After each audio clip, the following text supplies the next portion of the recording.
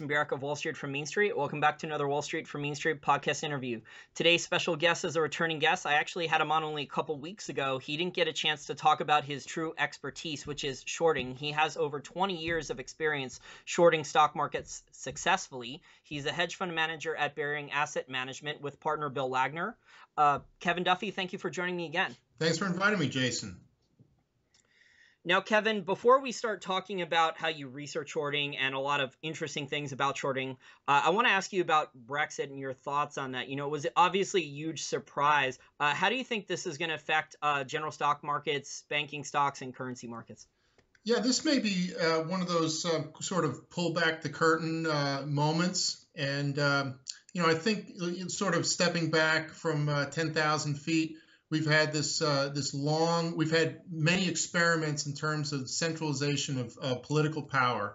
The EU, of course, being one of them, but also what's going on with China and in Japan and in the United States. And really, when you look at this trend, we're starting to see some cracks in that trend. Obviously, Trump and Sanders, but also on the left and the right in the Eurozone, a lot of established parties are losing ground to the new anti-establishment parties. So, I think that is sort of the key here, that we're starting to get those early cracks in this trend. Yeah, one of the things about Brexit, and obviously independence is a good thing, but I think unfortunately these politicians, these central bankers, these bureaucrats that are still going to be in England, their status, they're interventionists, they're not free market, they're not limited government people. Obviously, there's some exceptions to that, like Nigel Farage and some others. But, I think even with the independence in England, I think there's still the people in power love intervention and central planning and stuff. So that's what worries me. I did a video on this earlier in the week. I don't know if you saw it, but I was talking about, even if Brexit did win the vote and they voted to leave, that these central planners were still going to mess up monetary and fiscal policy. Maybe I'm going to be wrong, but, I see more currency devaluation going forward now for the British pound besides just what's happened, in the last 12 hours. Yeah, I mean, this will continue to play out until it fails. And, what we've seen is there's this polarization that's going on right now. I mean, you're either on one side or the other. You either view the world through this interventionist lens and you are a part of the establishment, the mainstream media is no longer even has any pretenses of being objective. Unfortunately, the investment business, and I think a lot of these activist hedge funds that have had really poor results year to date, they're interventionists themselves. I mean, they've gone to all the elite schools and Harvard and Yale and Columbia and have degrees in economics, as do the central bankers. I mean, it's all one sort of a cult. They're all in their own bubble. I really look at this, the bubble that we're in today is sort of the elitist bubble, the establishment bubble, and they're all delusional right now. So, is this a wake-up call? I don't know. I mean, it should be, but knowing human nature, it won't be. They'll remain delusional until they're on death's door. Yeah, I completely agree. They're going to keep doing their policy. They're going to keep doubling down on the policy of devaluing currencies and increasing taxes to keep big government going. And then, what really pisses me off the most is they blame it on capitalism and free markets, but here they are, intervening in markets. Do you think, though, that this Brexit, the actual vote and them leaving, do you think this is going to affect the banking industry or the currency markets over the long term any more than England actually staying in there? Well, we talked about this actually the last time. We're short the big Eurozone banks, and I mean, you just look at how they've been acting really since 2009, 2010. They had their big post-meltdown rallies, but since then it's just been Chinese water torture all the way down. And so this is telling you that something was wrong with this picture well before Brexit. Yeah, I completely agree. There was definitely something wrong way before Brexit, and we're seeing that with the banks like Deutsche Bank being charged or actually admitting of guilt for manipulating the gold and silver fix. There was them manipulating LIBOR and so many other things, other commodities markets and things that they've manipulated. How do you research your shorting ideas? Well, we look at really a lot of different waves. We're trying to look at the intersection of multiple waves, and it could be long-term secular trends.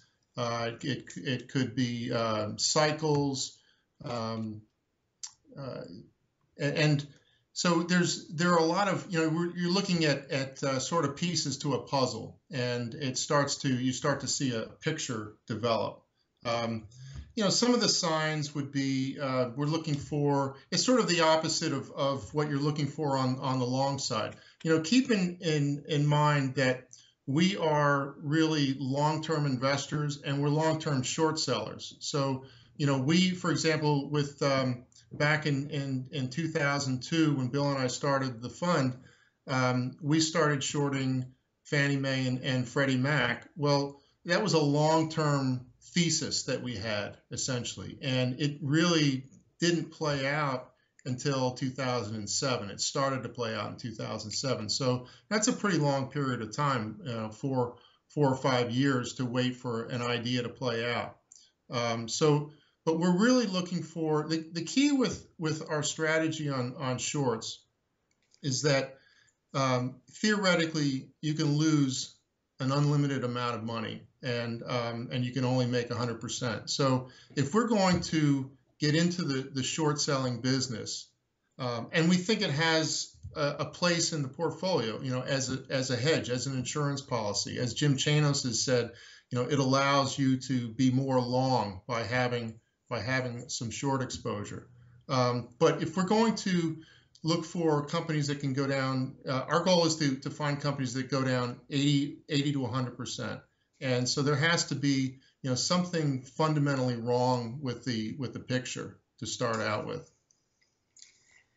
Yeah, I've done some research. I found an old Porter Stansberry article and I jotted it down. I found it actually last week or the week I actually interviewed you, and now I lost it. I can't find it anymore. But I remembered all the points there, and it was talking about Jim Chanos' shorting checklist. He has a handful of things, general things he uses. Obviously, I've researched Jim Chanos. I've read articles about him now. I think Jim Chanos said he'll read the annual report of a company 3 times, him and his analyst will, to see if their business model makes sense and how easy it is for them to make money. But the checklist says he looks for companies where there's a credit boom that goes bust. He's looking for companies where there's an obsolete technology like Kodak, or someone that's about to lose patents like GoPro or something like that. The number 3 one is he's looking for companies with too much debt on the balance sheet, not enough cash flow to pay off the debt. And the 4th one that I found is he's looking for fraudulent accounting like Enron. Are there any other types of things that you think Chanos looks for? Any big picture things like groups of companies that have problems? I listened to that interview as well. It was long. It was a great interview, and I wrote down the list. Consumer fads was one that he mentioned. Fad companies, and I'm thinking about maybe this athleisure trend. Maybe that's a fad, but that was one I remember being on his checklist. Some of the others escaped me, but yeah, I mean, with us, I think some of it starts with sort of the business cycle and the intersection of a lot of ideas. So we're really the ripest environment for finding good shorts is when you're in a bubble. And I think to boil it down, what we're looking for are companies that don't have, good characteristics. They're vulnerable to disruption. They're cyclical. They're capital intensive. They're very dependent on providing credit to the consumer, or they're dependent on raising capital. Those types of companies, but then we're looking for the overconfidence, the hubris, the management that is kind of drinking the Kool-Aid. You know, they're able to take advantage of all of the sins that are committed during the boom phase, the access to easy capital, and they are sort of the abusers of capital.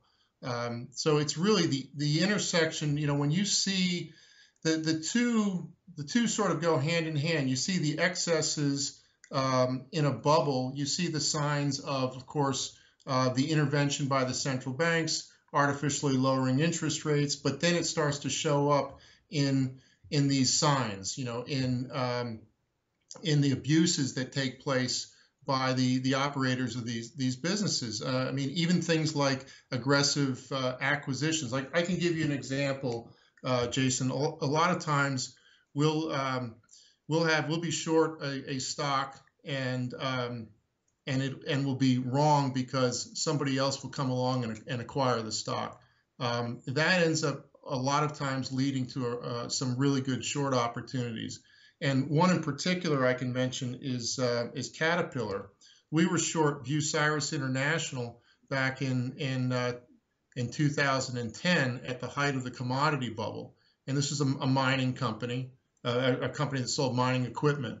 And Caterpillar came along, new CEO, bought this stock bought the company right at the top, paid a huge price tag for it, and that business has just been a complete disaster. Well, unfortunately, we lost money on Bucyrus, but we set our sights on Caterpillar, and you know that's been a slow bleed, but it's starting to pay off. Now, another company that's spending billions to, build an enormous factory, this gigafactory that a lot of people think will change the world, is Tesla Motors. We've had this controversial deal lately where Tesla is going to acquire Solar City. Jim Chanos has commented on it. What are your thoughts on this deal that's being done? Jim Chanos, I think, called it one of the worst cases of corporate governance that he's ever seen. Yeah, I think the word he used was shameful. Yeah, you have SpaceX and Solar City and Tesla and what is it? The cousin of Elon Musk runs Solar City and he's got money invested. Well, SpaceX also owns debt, some of the bonds of Solar City. So. It's just incredible. There are huge conflicts of interest, and companies that are burning cash. I mean, this is like one of the things that we look for in a bubble are signs of debt buildups, but also malinvestment. And you mentioned the gigafactory that sort of has all the signs of malinvestment. So, the fact that he could get away with this, and I think this even raised the eyebrows of some of the long-term bulls on Tesla. Yeah, he's spending $5 billion to build out the Gigafactory. And one of the things I've learned since I've invested in resource stocks successfully, and I've read, value investor books about Warren Buffett about why not to do it, why not to invest in resource stocks. But Elon Musk is building an enormous factory for $5 billion. This factory could come in, delay. There could be huge construction delays. They could come in way over budget. So what was initially going to cost $5 billion, it could cost 15 billion, if there's cost overruns. Yeah, absolutely. And, we see this in mining. Look at Barrick Gold and look at that Pascua-Lama mine that's up in the Andes Mountains on the Argentina-Chile border. I'm not sure if you're familiar with that and the initial cost for that and how much it's still costing them. It's like one of the worst white elephants in the history of mining. Mm-hmm. Yeah, I think the mine was supposed to only cost $1 billion in capex, and they've already spent $6 billion, and it's nowhere near production. Yeah, I talked to somebody who is an investor in mining companies and also fertilizer companies and potash and that sort of thing, and he said that 9 out of 10 mining projects, will be over budget. The 1 in 10 that come in under budget are all taken on during difficult times. Yeah, that's why I like the royalty and streaming companies, because they don't they don't fit, excuse me, the capex bill. They just get their little cut of the revenue, and that's it. They don't have to worry about the cost overruns like the actual mining companies. Mm-hmm. That's when you can get into trouble now. I mean, Tesla's been doing, to add to your points there about Tesla, I think Tesla did a huge share raise in May, and that was in in February he had already raised money for the Gigafactory, and Elon Musk was coming out after raising the money for the Gigafactory and saying we're not doing any more capital raises. And then look what he's done, in the months since. Sure. Okay, well, I want to ask you about some of the industries and the global economy. Do you think the global economy is collapsing now, or do you think there's some pockets of growth? I mean, well, really, we have four huge experiments, and they all seem to be in trouble. The China experiment, total debt to GDP grew by 75% over something like a 5-year period. And whenever that happens, it almost always leads to problems. So you have China, you have Japan, and now government debt to GDP is 240%. I don't think we've ever seen that in the history of the planet. The experiment here, the global central banks, their balance sheets have tripled. I think the Fed's balance sheet has gone up 5 times since 2007.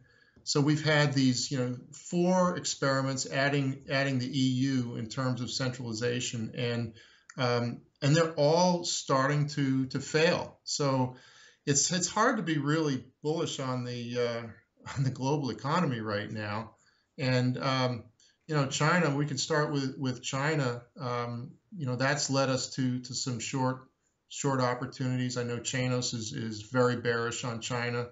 The first area is we're trying to differentiate between kind of the tech China, the internet, more of the entrepreneurial China, and not really short that area, and really look at the banking system and also derivative plays like Caterpillar. But then the second area are really the large politically connected banks. I think one of the themes that we have is that the survivors in banking, the companies that survived the last cycle, are more emboldened in the next. And so and also, whenever you get these asset bubbles, you can look at the banking system, especially, like I said, the large banks, and it's a great source of short opportunities because they're so highly levered to the economy. They are, really we believe, as Murray Rothbard and the Austrians believe, that that fractional reserve banking is constantly flirting with insolvency. And so we've mentioned the Eurozone banks. We're also short the large U.S. banks, Goldman, J.P. Morgan, Bank of America, but also the Canadian banks. There's I believe there's a housing bubble in Canada, a resource-based economy, and you look at the leverage, at least the quote official leverage of the Canadian banks, the big Canadian banks, and total assets to tangible equity, something like 20 times, versus officially in the U.S. more like 10 times. So those would be 2, and I can mention I've got others that we can get into as well. I want to talk about other short sellers besides just Jim Tanos. We've seen them in the news, in the financial news. David Einhorn, John Paulson, Kyle Bass, Bill Ackman. These guys have gotten in trouble with their shorts. What types of mistakes do you think are common that they tend to make when they do a short trade and then the short trade blows up on them? That's a good question, Jason. I'm not sure I've got a very good answer because I'm not. If you could maybe give me an example of some of the shorts, because I know that they've gotten in trouble on the long side. They've gotten in trouble with more of the Valiants and Sun Edison. There was a lot of groupthink and Sotheby's. Now, Sotheby's hasn't blown up, but Sotheby's hasn't done real well. So I'm more familiar with the long side. I'm not, if maybe if you had some examples on the short side, I could. Like Herbalife, like Bill Ackman is adamant that Herbalife is a Ponzi scheme, even though it's a network marketing company, and he might not agree with their business model, but a lot of people make a living off the business, so Yeah, it's we don't have a real strong opinion on Herbalife. We had been short before when these stocks were really flying high. I know Chanos is on the other side. I'm not. I don't want to be in the business of taking the other side of Jim Chanos, but the multi-level marketing companies have tended to be good shorts. It's just not something that you want to mess with. But look, it's difficult. Bill Ackman was short MBIA, and that was a difficult stock. But eventually, he was proven right. So he may be proven right with Herbalife. I don't know. What about David Einhorn trying to short Green Mountain Coffee Roasters and them, using I think channel stuffing in their accounting? Yeah, I'm just not familiar enough with that story to really give you a very good answer.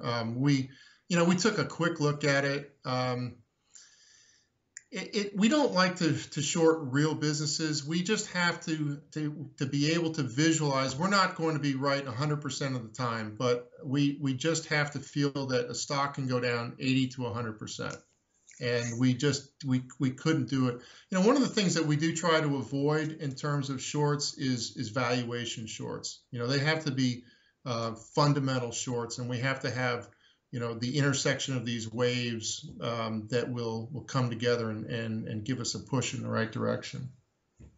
Yeah, one thing I think Einhorn missed is how popular those K-Cups were. So yeah, they were using, channel stuffing, and they were booking their accounting was definitely crazy, but their sales were popular. It was a popular product. Same thing with SodaStream for a while anyways. So these were actually popular products. So that's why his thesis probably didn't work as well as he thought. Yeah, and it's a good point. And, it's something that you can fall in love with the accounting. I mean, the accounting is very important, and there are people that do a very good job.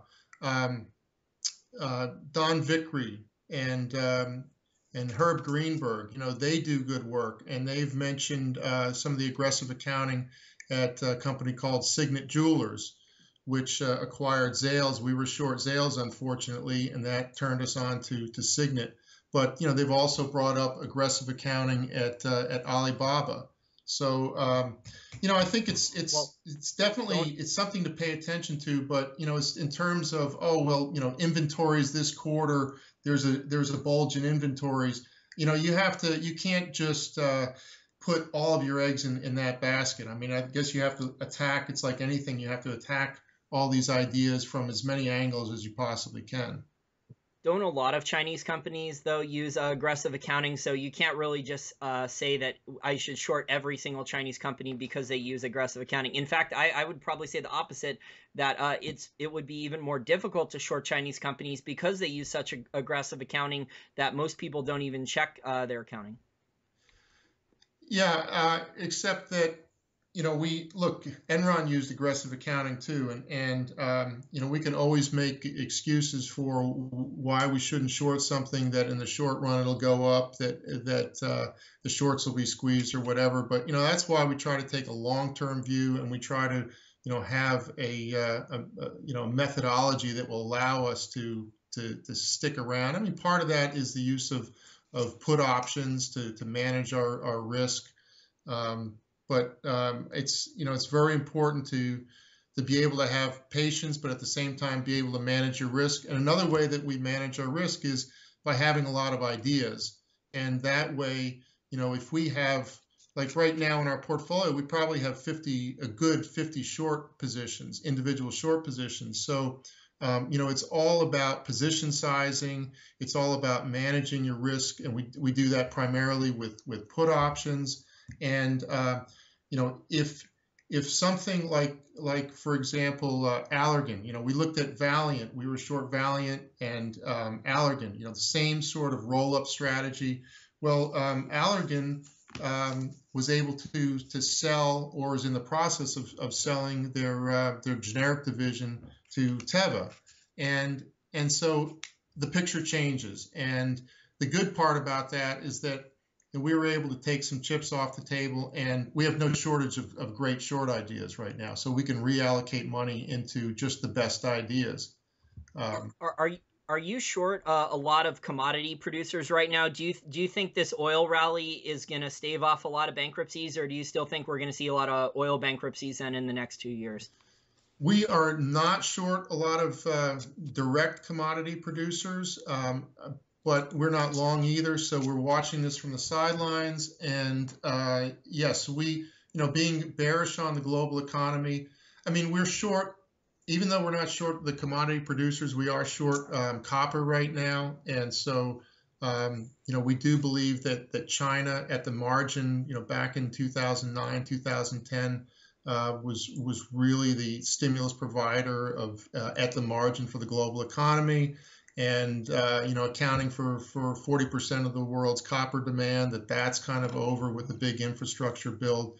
So, we are sort of long-term bearish, but at the same time, commodities they've gone through a pretty severe bear market. It's a little bit more difficult, but there are opportunities there. I'm sure. I'm sure there are. I know Jim Chanos is poking around that area. Vale is one that is very indebted. We had been short from much higher levels, and we covered it, but. It's just at this point, it's an area that we're mostly just sort of watching from the sidelines. Bigger fish to fry. Let the fish fry. Bigger fish to fry. There are better opportunities elsewhere. We feel.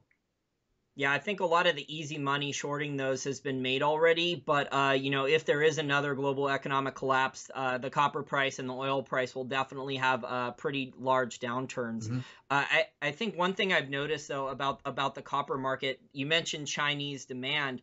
We hear a lot of people in the commodities area talk about, there's going to be supply problems in copper. They talk about the supply side and how there's going to be supply problems in copper. What they do not talk about, these commodity bulls for copper, is they don't talk about how 40%, my research has actually said it might even be more than 40% of the copper market was Chinese demand. So there was, a lot of copper warehouses where they would just stockpile the copper really high for many, many years, and they were getting paid to do that, and they were, using copper as collateral. We saw this on Zero Hedge. There were articles about this years ago that the Chinese were using, copper and iron ore and steel as collateral in warehouses to do derivatives trades.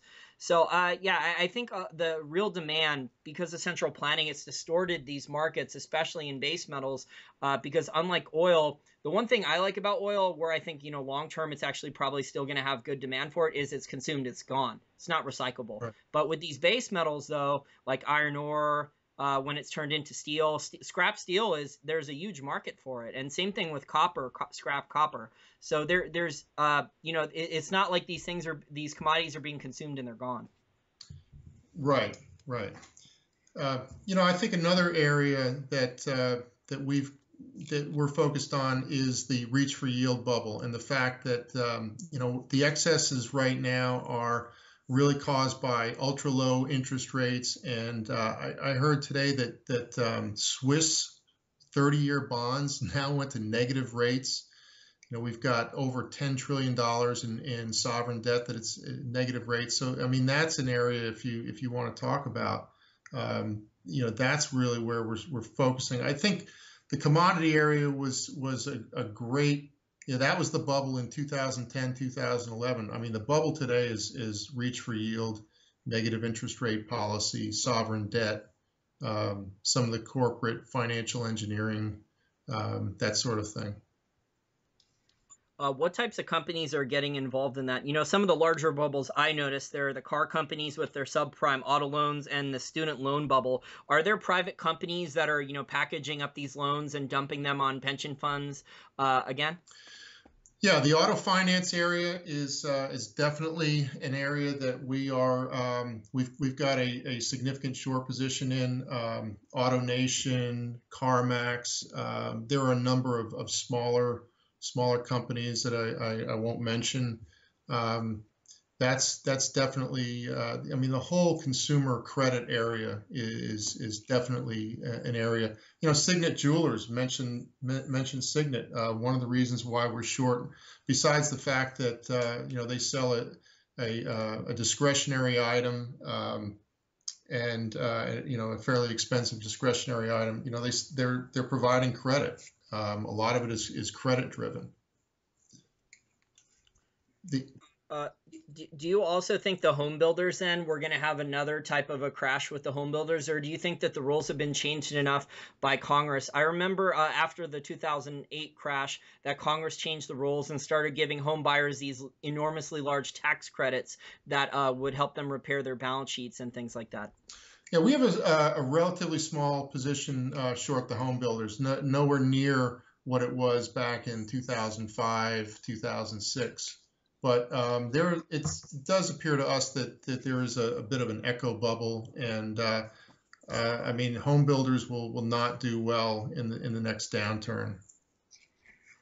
Are the large banks, Kevin, are they the ones who are holding these student loan debts, or are there smaller medium-sized refinance companies? Because I was surprised to see this. There was a Wall Street Journal article in the last month or two actually talking about how there's more than 40% student loans in default in the United States. So obviously that means there's a bubble and it's starting to pop.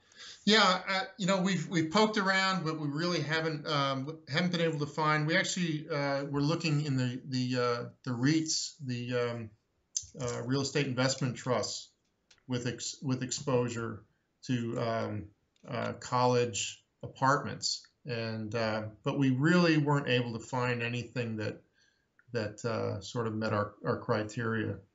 But in the REIT area, we're that's an interesting area, because that has participated. The REITs have participated in the reach for yield, and people just forget about how leveraged these companies are, and how much trouble they can get into in a bear market. The ETF, the IYR ETF, back in the 2007 to 2009 bear market went down 73%. And mall REITs, the 4 mall REITs, were down an average of 90%. And General Growth Properties almost went bankrupt. So yeah, I sorry to interrupt you. I actually know a lot about those because my grandma, when she passed away, she had been suckered by her stockbroker into buying those things with her when my grandfather passed away, and her stockbroker had put her in that crap when 2008 hit. So my dad and I were looking over my past grandmother's portfolio, and she had a lot of that garbage in there that we were selling in 2008, 2009, just dumping it, not sure if it would survive. Right. Yeah, and the REITs, you look at what's going on with their tenants, the bankruptcies, the closing of stores. I mean, we mentioned Signet. They're in malls. They could have some issues. So and of course e-commerce, the threat from e-commerce. So a lot of things can kind of go wrong, and I just don't think the people that are piling into these so-called income producing vehicles, that's where the public is. From what I've heard, just anecdotal evidence from stockbrokers, people are just saying, hey, get me some income any way you can. And so we really have this reach for yield bubble, and we have this sovereign debt bubble that is unbelievable. That's an area, and it's an interesting area because with sovereign debt, with a bond, there's a limit on how much the bond can go up. It's not like a stock that can theoretically go up to infinity. A bond, if you assume that it can only go to a 0 interest rate, can only go up a fixed amount.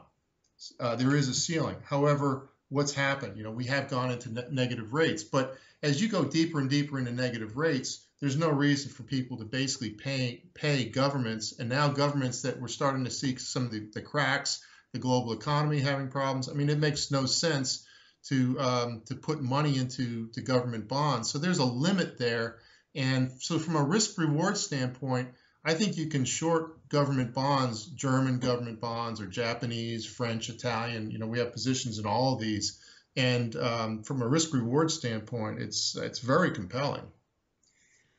Do you think there's a possibility that these governments are just going to print up, trillions and trillions more currency units to buy up the bonds? I know we've seen also, besides just that question I asked you, we've also seen crazy, strange theories proposed by the Bank of Japan trial balloon that, maybe they'll change the bond duration to 100 years and just print it away or let it inflate away. What do you think is going to happen then? How the government's going to deal with these bonds? Obviously, I don't think they're going to announce tomorrow that they're going to default on them. Yeah, I guess the honest answer is that I don't know, and I'm not sure that it really matters, because if they monetize the debt, and obviously this is what the Bank of Japan has been doing. I don't know what the percentage is that they hold on their balance sheet of all the bonds, but it's significant. And if they continue to do that, they'll create inflation, and we'll win that way. And I think either way, there's so many different ways that we can win. Heck, if assume that this could somehow work, that monetizing this debt could somehow work, and the economy were to pick up in Japan, interest rates would go up. I mean, we would profit that way. This is the thing that's so crazy when you look at how these bonds are priced. And I don't think a lot of people that are buying bonds really does the typical Japanese household, do they really understand that when rates go up, their bond goes down in value? No, but their culture is collectivist though, and they're buying the bonds because they're hearing the TV commercials and the government is telling them it's for the last couple decades that it's an emergency and they need to help out. Mm-hmm. So they basically, my theory is the Japanese saver basically the last couple decades has sacrificed any investing income that they would have gained to help out the Japanese government by buying Japanese bonds. Yeah, that's an interesting point, and doesn't that sound like what the U.S. government was encouraging with buying war bonds, and that set up the great bear market. What was it, over like a 35-year bear market that ended in 1981. Yeah, but the thing about the war bonds, though, Kevin, is that, it's temporary. That, we're going to win the war and things are going to get back to normal. When you're in a problem with Japan, though, you don't know if it's ever going to stop.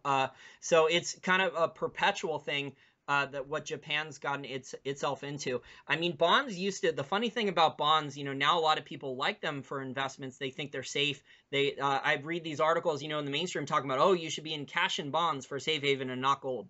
But the old perception of bonds used to be that they were certificates of confiscation. If you go back through financial history at many of the different governments throughout the years that issued bonds, they were always, certificates of confiscation. Well, they were back in the late 1980s and late 1970s and early 1980s. That was the term they used, instruments of confiscation. But I'm talking about going back further through financial history, when in the English Empire, also with Venice, the Venetians, I think the Venetians were actually the first Italian city-state to actually start issuing bonds. The families of Venice didn't want to give the government money even for an interest rate because they thought the bonds would go to zero or they'd be inflated away. Mm-hmm. Yeah, so I mean, it's amazing how much, I guess, the control of the mainstream media and mainstream finance, how they've changed perceptions about certain types of investments. Yeah, I think another compelling reason to be short bonds is that, going back to the idea of short selling, why you do it. It's an insurance policy, it's a hedge. And, we all have risks. We don't just have risks of our portfolio of stocks that we own. But we also have risks in terms of our job. We have risks in terms of the government that is sort of abusing us and taking on all this debt and making these promises, these unfunded liabilities. Pension funds, they're going to be getting into trouble. What's going to happen? Are taxes going to be raised? So I look at as shorting government bonds as a way of sort of protecting yourself, as hedging that risk. Do you think it's likely then that the governments could potentially either start confiscating 401ks or IRAs, maybe not confiscate the entire thing at once, but let's say, a year from now, the banks get worse, more European governments leave, Japan has problems, and then they start saying, the United States starts saying, well, we need everyone to put 1 or 2% of their 401ks into U.S. Treasuries for, for national security purposes or something. Do you think that's a realistic scenario going forward? Yeah, I think definitely. Capital controls, controls on retirement accounts, IRAs, 401ks. Absolutely. That's all. Look, these people will be desperate. The good news is that we're starting to get blowback. We're starting to get a backlash, and hopefully Brexit was the start of this. My guess is that by the time we get around to the election, we'll be probably, if we're not in a recession, we'll be getting close. And I think, Jason, we've had this recovery has been sort of a bizarre recovery where it's been the tale of two economies. The 10% that have assets have done very well. It's the 90% that don't, that you're starting to see some signs the personal bankruptcies going up, suicide rates going up, even birth rates going down. All is not right, and I think Trump has sort of played into these concerns. So I don't see all this, what the government will want to do and is desperate to do. The establishment, the political establishment, will they be able to do it? Is another thing. It's going to get interesting. It's almost impossible to predict, but it will get wild. Yeah, when I run into people who tell me, oh, I should put all my money into this one thing. Oh, I should put all my money into gold and silver here in the United States. And I tell them, the governments are going to change the rules all the time going forward. A lot of these, I live right outside of Washington, D.C. A lot of these guys are lawyers who are making all these decisions. So they're going to keep changing the rules, and they're going to try to do what's best to protect their own asses so they can stay in power and keep their high jobs and things like that. Like the bureaucrats in Brussels, probably God knows what they're going to try to do to stop Brexit going forward.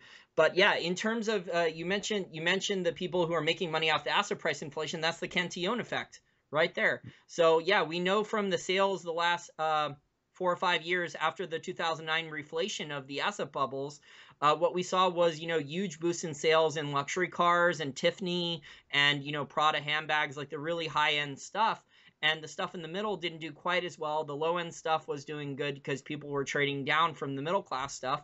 So, I think that's what's been happening.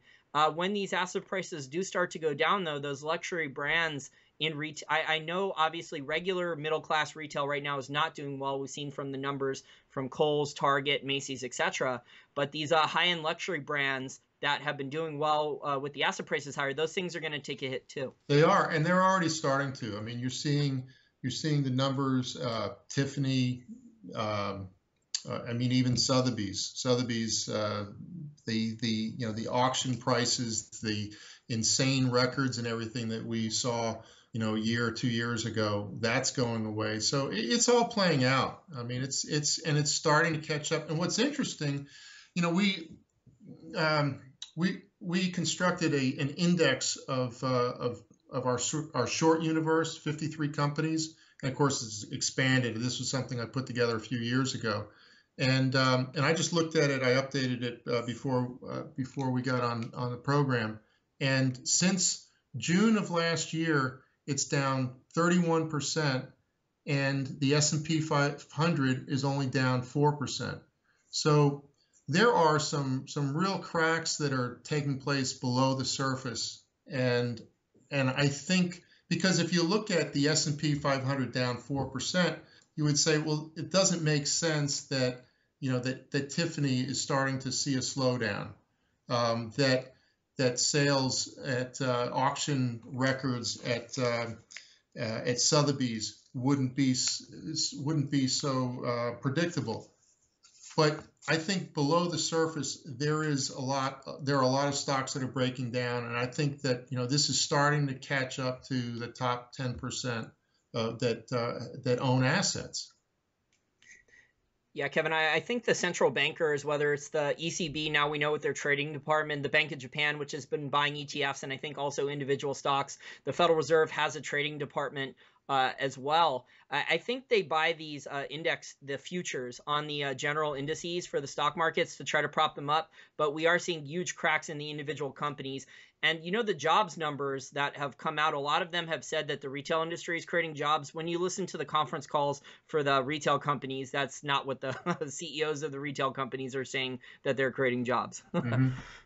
Well, Yeah, so the we have a huge retailers, disconnect. yeah, I mean, and really the retailers just across the board, which is why we're short the mall REITs, is that you're seeing sort of in that middle. If you're at the high end has done well, but it's starting to have, like we mentioned, have some problems. But and at the low end, the dollar store is doing really well. But it's the middle.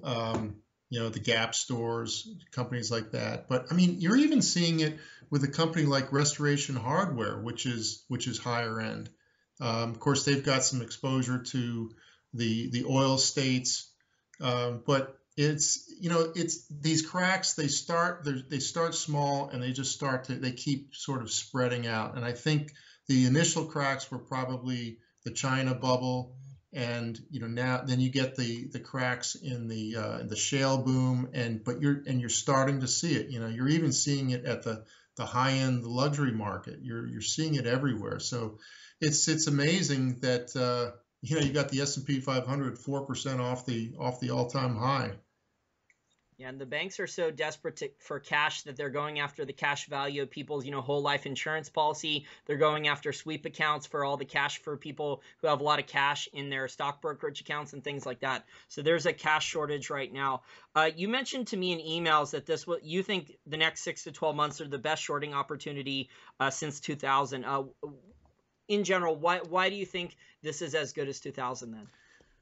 It's broader. It's definitely it's much different. This bubble, every bubble is different. I was listening to Tom Woods. I listened to a podcast, and he talked about the money flows. It always flows to it's sort of the path of least resistance. It's what he called the next big thing. And back in 2000, it was the internet, and then you had housing, and today it's really the political class. The political class is they're sort of engorged. And so I think if we look at all these bubbles, they're all different, but this one, we're just seeing, you can put together, the criteria is down 80 to 100%. And back in the tech bubble, I mean, you could build a nice portfolio of shorts, but they would all be mostly technology stocks. And you might be able to throw an Enron and a Tyco in there. But and then with the housing and the credit bubble, they were the home builders, but they were credit related stocks: Fannie Mae, the big banks, the mortgage insurers, the credit card companies, et cetera. But still a fairly small segment of the market, relatively small. Today, it's more spread out. It's definitely much more across the board. And the idea of shorting government bonds. I mean, we never even thought about shorting government bonds back in 2007 or in 2000. So it's and that's a pretty big market. That's a huge market that you can short. And it's not just the developed countries like we talked about earlier in the interview. It's the developing countries too. If the dollar strengthens, countries like Brazil are in enormous trouble again. Look at how much their currency has fallen against the dollar. So these commodity rallies are especially in base metals and probably oil, are not sustainable. That's given them a short reprieve, but there's a lot of problems in the developing markets too, because they borrowed and they leveraged their economy to China and that commodities bubble earlier, like you said. So I think, the developing countries, the next 5 years or so, maybe even less, with countries like Venezuela. I think I read an article on Zero Hedge yesterday talking about how basically Venezuela needs an enormous bailout from China. So I think we're going to have an enormous bond bubble in the developing countries, in addition to the larger countries like Japan and the United States and Europe. Yeah, I've been telling people that as short sellers, we feel like mosquitoes in a nudist colony. And another, it's just another indicator of that. The difference, if you go back to the 2000 bubble and 2007, is that if you look at median enterprise value to sales, much higher this bubble. So back in those other two bubbles, there were places to hide. Back in 2000, I mean, you could have bought bonds, you could have bought REITs, you could have bought defensive old economy stocks. There were plenty of places to hide. There weren't as many places to hide in 2007. And this time there are, I'm not going to say no places to hide, but there are, gold is a great place to hide, maybe gold stocks, but there are, it's much harder to find good places to hide today. That's because since 2000, excuse me, Kevin, that all these central bankers have drastically increased the money and credit supply. So they've, Wall Street has gone that trough first, and they've bid up all these asset prices like crazy. Mm-hmm. Okay, Kevin. Well, I just want to thank you for your time today. If our listeners want to follow more of your work, how do they do so? We have a website, bearingasset.com, and also you can follow me on Twitter, Kevin Duffy 1929 on Twitter. Okay, great. Well, I enjoyed our discussion about shorting. Let's have another one in the near future. Sounds good.